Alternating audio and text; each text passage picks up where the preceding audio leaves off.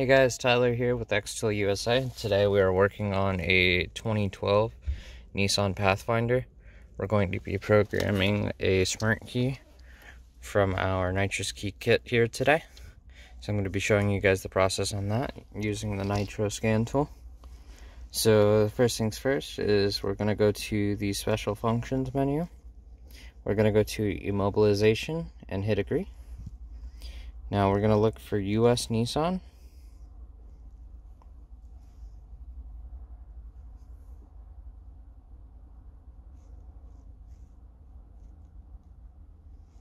Bear with me here just a second. There it is, US Nissan.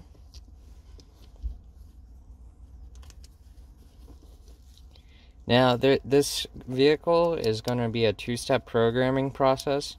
First we have to program the emergency key, and then we're going to be programming the proximity key afterwards.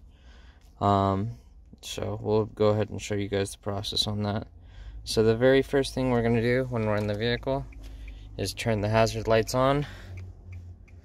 We're going to go to this read BCM code and release steering lock. It's going to require us to release the steering lock on this vehicle to continue. So we're going to go release steering lock, hit OK. It says switch ignition off. Ignition's already off. Do you want to bypass the pin code? Yes, we want to bypass the pin code. Alright, perfect. Now the steering lock has been released. And what that's going to allow you to do is freely turn this knob, twist knob here. Before that, it wouldn't allow you to turn it without a program key, but now that the steering lock is released, we are able to turn that freely. So now we're going to go back out. We're going to go to program keys by type. We're going to go to immobilizer, 4-pin code, type 2. So this is going to be the process for the emergency key. So we're going to go ahead and stick our emergency key inside of this knob right here. So it just fits in right in the middle. And then we're going to switch the ignition to the on position. And once it's in the on position, we're going to go ahead and hit OK on our scan tool. And then we're going to go to program keys. This is, do we want to bypass pin? Yes. Alright, so it says switch ignition off, insert the first key, switch ignition on. If you need to add more keys, repeat the procedure. So I only have one key with me today, but when you release the steering lock, it's going to erase all the emergency keys. So if this is assuming you're doing an add a key, you're going to have to cycle in your new key as well as the original. So all we're going to do is we're going to switch the ignition off, and then we're going to switch the ignition back on with this key.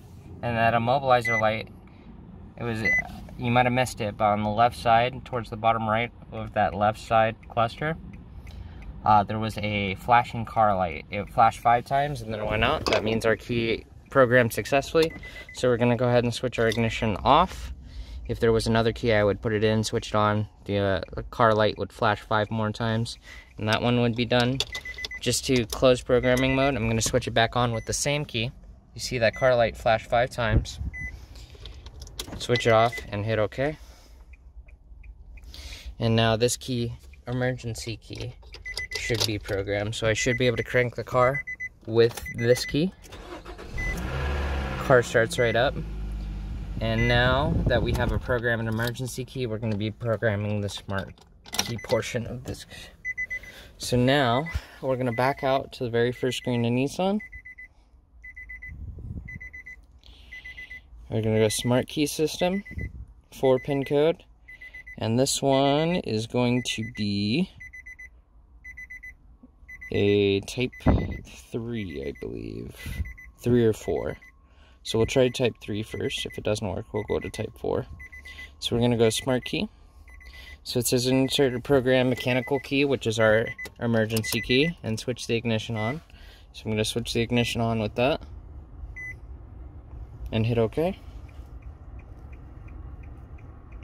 And now we're going to go to program smart keys. Alright, hit OK. And now it says click the lock button. Now, the best position to hold it is about head level height right over here over the middle console. Press the lock button once. Press and release.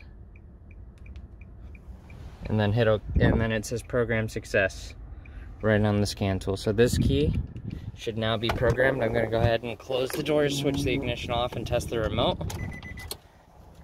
Oh, okay, close the door. Lock and unlock work. Panic works. And now I took the emergency key out, right? So to test the proximity portion, this knob should now turn without any key being inside of the slot. So I'm gonna push it in and turn it, and the car starts.